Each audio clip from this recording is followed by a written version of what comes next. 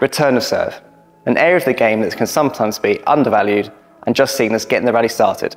Well, in this video, we're going to show you how to effectively return serve.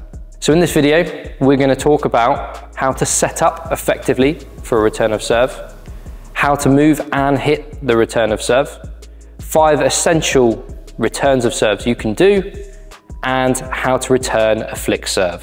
The setup. This is a big fundamental area for when we're returning serve and often where we see the most mistakes. So David, talk us through an effective setup for returning serve in doubles.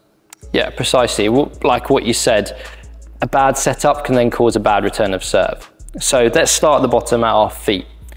The main thing is we're going to have our non-racket leg forward and our racket leg backwards. The reason we want the racket leg behind is because the main direction we're moving in is forward and backwards.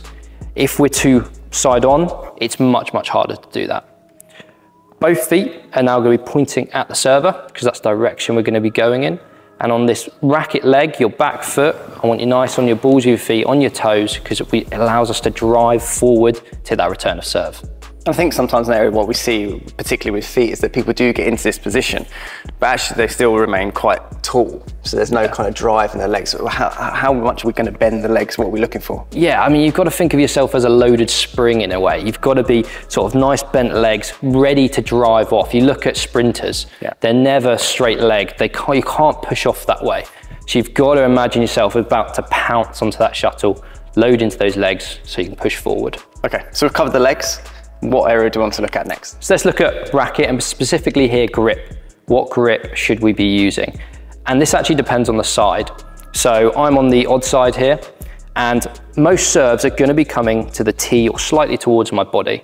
They're the shortest flight time as well, so I have less time to react to them.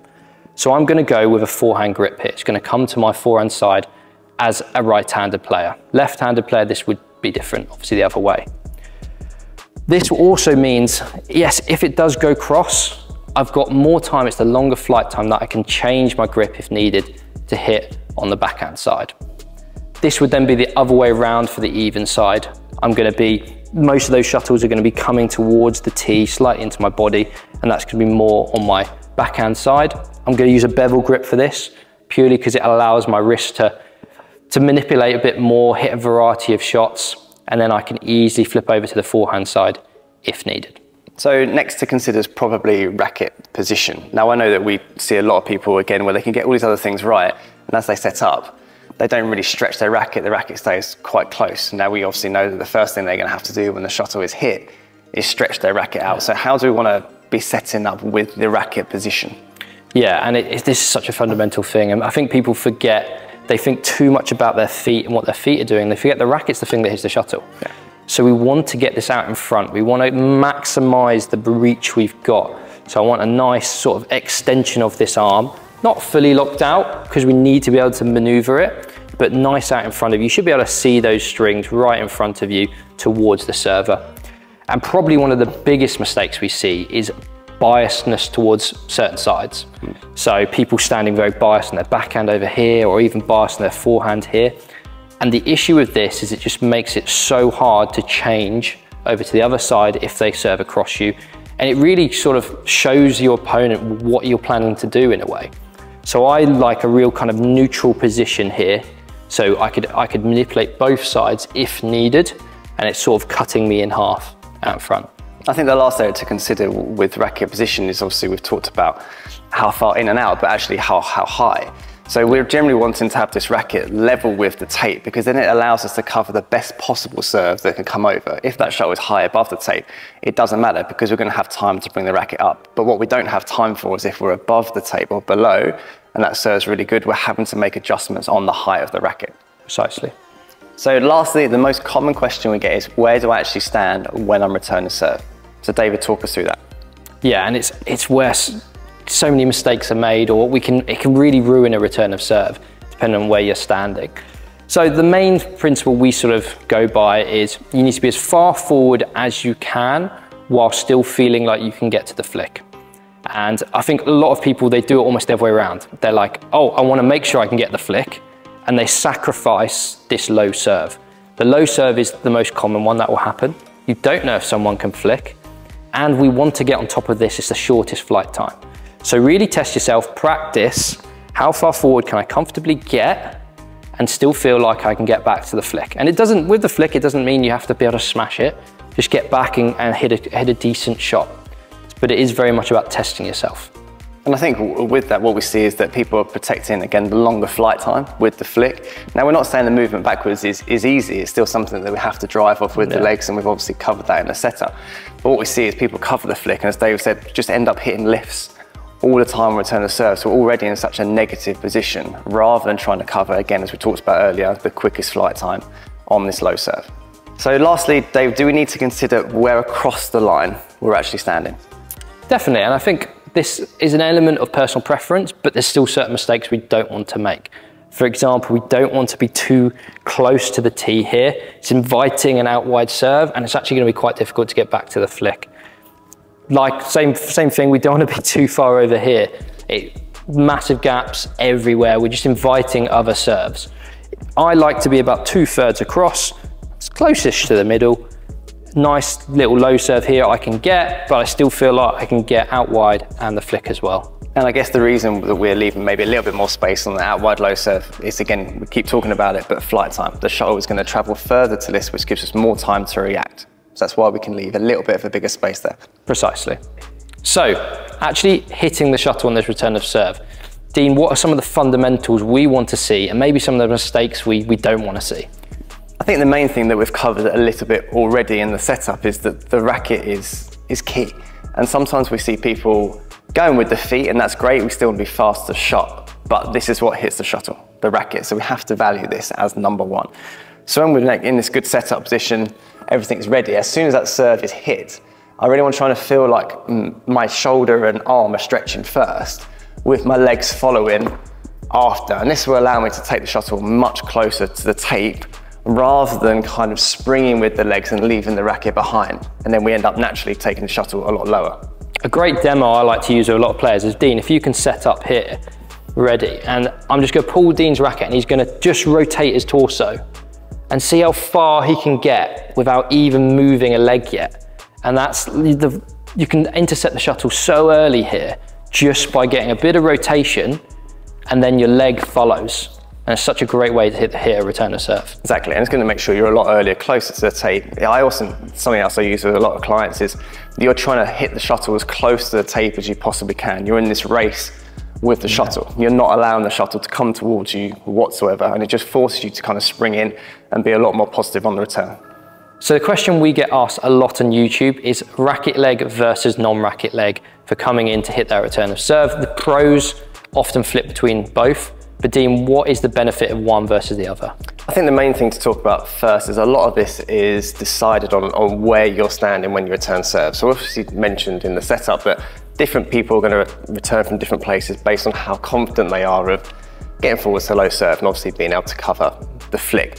So if it's that you're dropping back to say this far away from the service line, realistically, you coming in with your non-racket leg just isn't going to cover enough distance. So if you are in this position, you would generally always be coming through on your racket leg to still try and feel like you can get the shuttle as close to the net. However, if you're someone that likes to stand reasonably close to the service line and still able to cover the flick, we do have both options. Now, we believe that if you're coming through on your racket leg, it's because you're trying to hit a steeper shot or you're trying to play something where the shuttle is going to come down very, very quickly, okay? Because this way you have more time to get ready and the shuttle is going to be coming up over the net.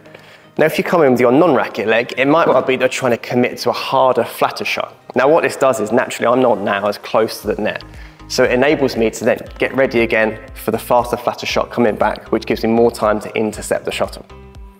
And I think for a lot of players, it is also down to preference as well. Certain shots just might feel a bit easier with certain legs. And I think it's very much similar to your setup and trying different things and seeing what works for you as well. And I think coming back to whether you're non-racket leg or racket leg leading as you hit, it's still as explosive as you possibly can. And that's probably what we're encouraged the most, rather than getting too worried about which leg, just feel that we're exploding onto the shuttle.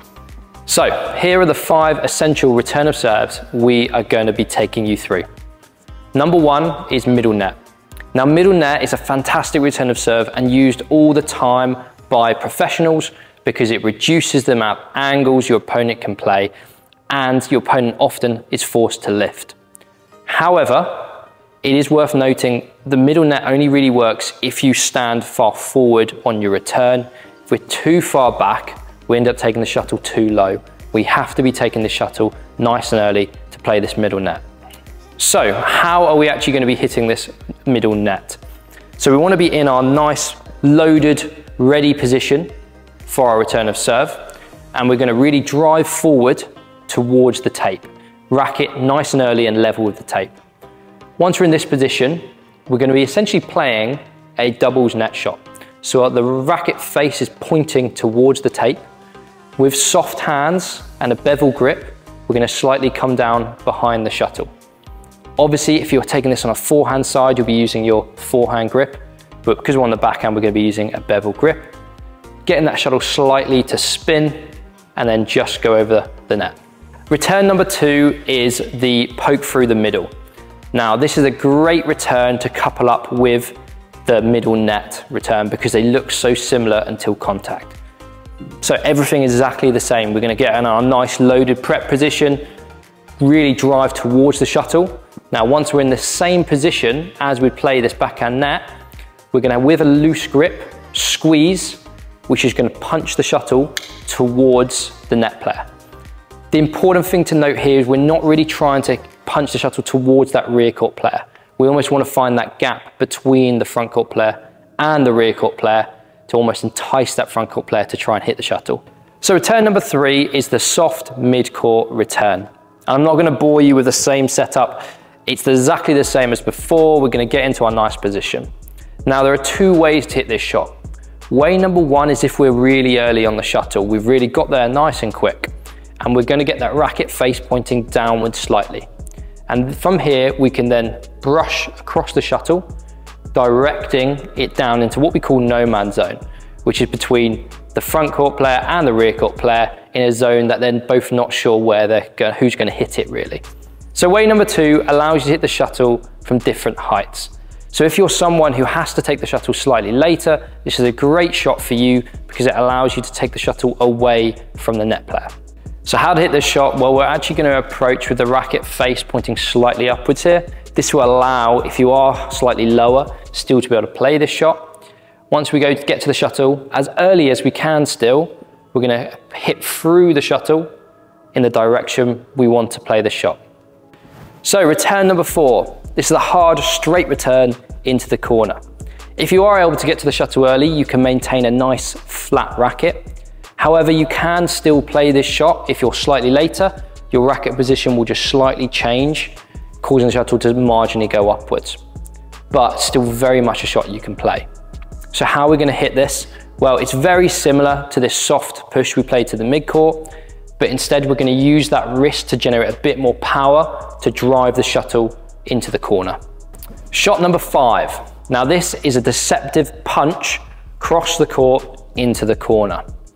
Now the reason we want to make this slightly deceptive is 1, it's going to have to go back through that net player, and 2, a lot of our shots are all approaching the same way. So if we can still approach the same way and play into the other corner, we add that great level of deception just to get on top of that rally a bit more.